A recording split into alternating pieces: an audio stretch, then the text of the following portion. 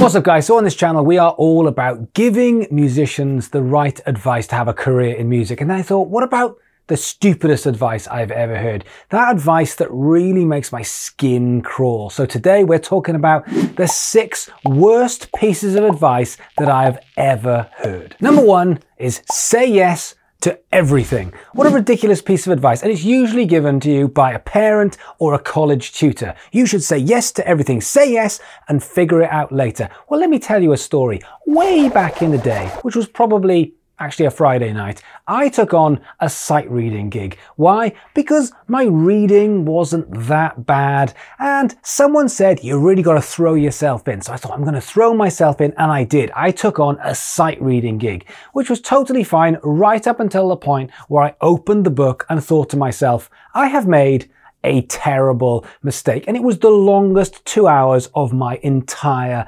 life. What an awful piece of advice. Say yes to everything. Now there's a phrase that springs to mind, which is a busy fool, and a busy fool is what sums up saying yes to everything. If you want to get from point A to point B as quickly as possible, it means you prioritize. It means you're only taking on work, you're only taking on opportunities, and you're only working on things that will help you get from point A to point B. If you say yes to everything, then that point A to point B, instead of being in a straight line, is all of a sudden spaghetti junction. It's an awful piece of advice. And let me tell you something, the word no is the most powerful word that you can have when you are trying to have a career in music. Number 2 on the stupidest pieces of advice ever given to musicians is never quit. Yes, rock and roll, isn't it? Never quit. Always keep on going. Although it doesn't actually tell the full story, does it? Never quit doesn't mean that you succeed. Just because you don't stop, it doesn't mean you don't fail. It means you just keep on going. Now, a good piece of advice would be stay in the game, which is very different to not quitting. But if things that we are doing aren't working, then we need to change them. We need to learn from what we're doing. We need to adapt. We need to evolve. We need to change them, and then we need to go again. Just because we don't stop and we don't quit, if we don't evolve, we are on the same road, going backwards and forwards until we decide to change. Otherwise, what happens? You quit. So when people say never quit, absolutely, be relentless. But it's not about not quitting. Quitting is fine. It's about evolving. Quitting the things that aren't working and evolving into the things that are working. Number 3, it's all about the music. Classic bad advice. It's all about the music. Except, what if your music is not getting heard?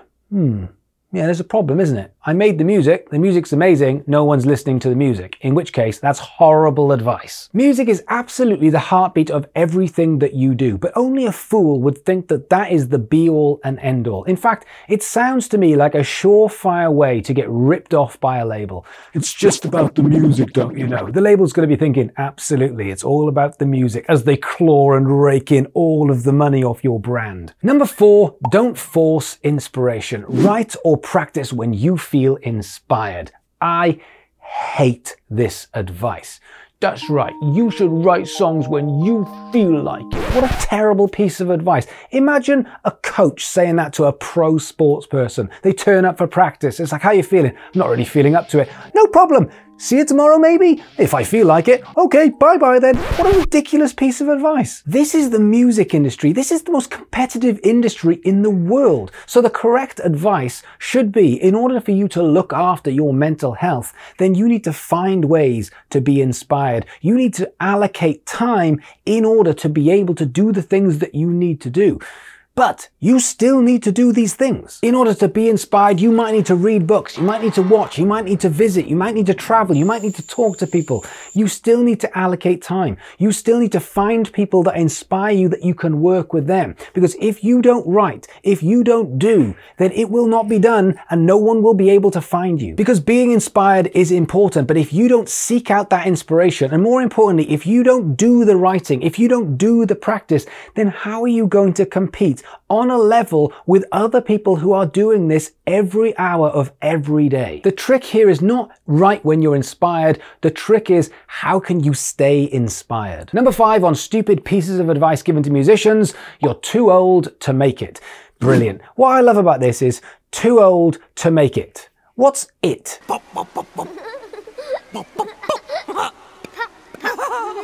too old to make what? Too old to make music? Too old to be successful? In which case, define what successful is. Are you too old to actually figure out how chords go together? Or are you too old to figure out how Spotify works? Or are you so old and decrepit that you can't figure out how to make your own Instagram profile? What a ridiculous piece of advice this is. Nobody says you're too young to make it. Nobody says you're too ugly to make it. Nobody says you're too stupid to make it. But for some reason, you can be too old to make it. The reality when it comes to age and music is demographic, which is, yes, if you're 50, 60, 70 years old, your demographic probably isn't 15-year-olds. But why would you want it to be? Your demographic is probably going to be 50, 60, 70-year-olds. Makes complete sense. You are making music because you love it, because you have a passion for it, and therefore that will be reflected and other people will be able to find that passion and say, this is a piece of me, and connect with it. So therefore, what is it if you're too old to make it? I just don't understand. And number 6, the number of followers matter. Now, people don't actually say this, but it's in their actions every single day. We have to grow these numbers. I've got 10,000 followers on Instagram. Great, that's fantastic. How many of those people are fans? And if they say 3, those are the ones that matter. Those 3 people, not the 9,997 other people, the 3 people who genuinely care, the 3 people who engage, the 3 people that share, the 3 people that buy and listen to your music. Those are the people that matter, not the rest of them. The rest of them are just an audience. What we are building is a fan base. We are building an army. And the difference is an audience will listen, but a fan base will buy. Now, the reason why I hate this advice, well, I hate this mindset, is because you can't win. It's never enough. You start by thinking, God, imagine if we could get to 1,000. And then you get to 1,000 and go, actually, that isn't enough. I need 10,000. And then you get to 10,000. Actually, it's probably more like 100,000 or 500,000 over 1 million. There's always that next number. Meanwhile, you're always looking for those people to come in, and you're not looking after the people who've come in. These people that say, actually, do you know what? I like your music. I like you. I want more. And you say, shut up, sit down. I've got some more people to go and get first. It's the wrong mindset. We need to stop treating people like a counter, and we need to start treating people like a fan. And that's how you make content which brings value to people, because you're thinking about them. What do they want? What can I give them that they will like, that they will share, that they will tell their friends, that will make them even more into a fan so they will buy more stuff? So the numbers do matter, but not follower numbers or Spotify numbers. What actually matters are fan numbers. Those are the people to find, and those are the people to look after. So those are the 6 most stupidest pieces of advice given to musicians. And if anyone says any of those pieces of advice to you, then you have my permission to punch them right in the face. Oh, fuck. I can't believe you've done this. But why should it stop there? I want to know your favorite stupid piece of advice in the comments. Maybe it's something like, Damo, you should definitely stop wearing that shirt because it's horrific. Touché.